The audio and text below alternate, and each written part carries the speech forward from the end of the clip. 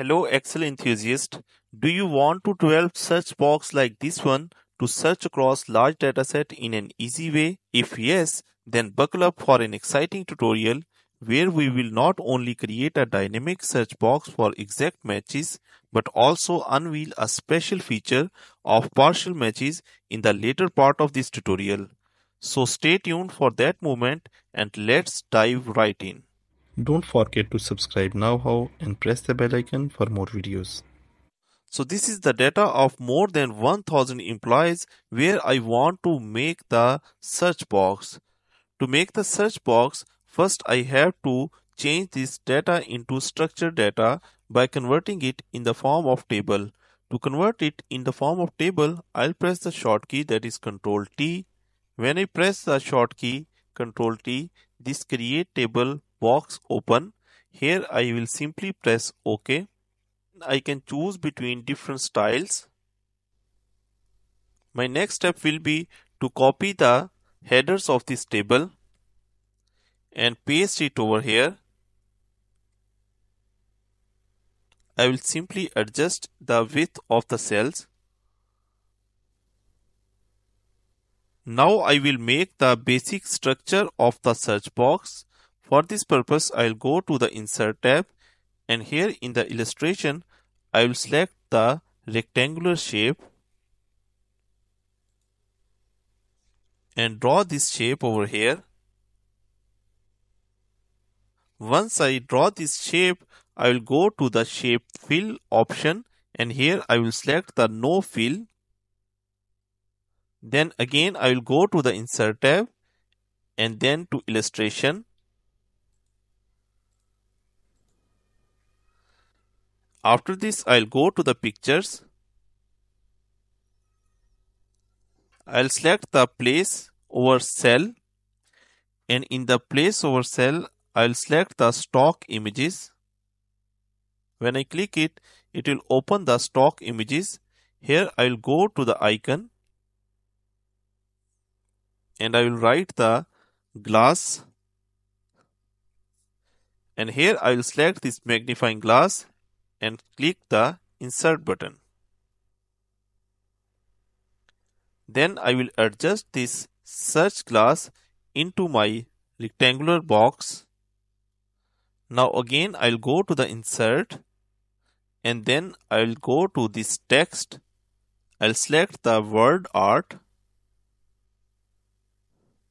and I'll write search box.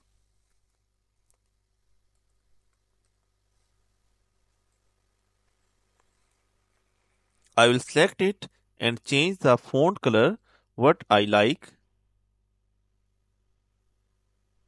and place this search box over this search window. After writing the search box, I'll go to the developer tab. If the developer tab is not enabled, you can go to anywhere in this ribbon tab and right click and then go to this customize the ribbon and here you simply check the developer and press OK. So because my developer tab is already enabled, I will cancel this and I'll go to this developer tab and then I'll click this insert and here under the ActiveX control I will select this text box and draw the text box in this rectangular window that I have created. Once I draw this text box, I have to make some adjustment. For this purpose, I will right click it and select properties. And here in this huge array of different options, I will simply make two adjustments. The first is that I have to link this search box to any cell. So I will go to this link cell and here I will write H1 because I want to link this text box to the H1 cell. The second thing I will do is to remove the border of this search box. To do this, I'll go to this special effect and then select it to 0. After this, simply I'll close this properties box and your search box is ready. So you can see that if I write phase over here, the same text will be appeared in the cell H1.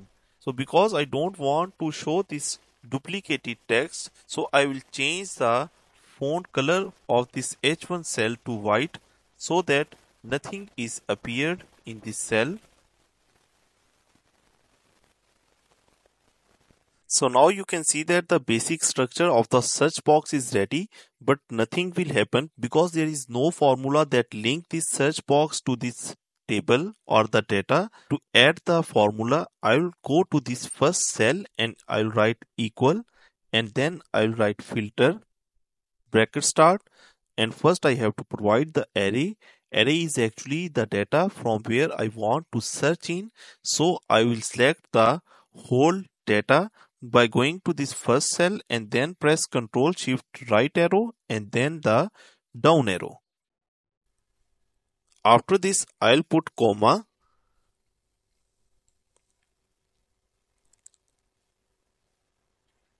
Then because I want to search by names, so I will select the first column of the name by pressing Ctrl Shift down arrow. Then I will write equal H1 because my search box is linked to this cell, that is H1, and then I'll put comma, and if nothing is matched, I want to write the text like no match. So I'll write it in inverted commas, close this bracket and hit enter. So now for example, if I write any name over here, the complete data of that name will appear here. I can change the name and get the complete data.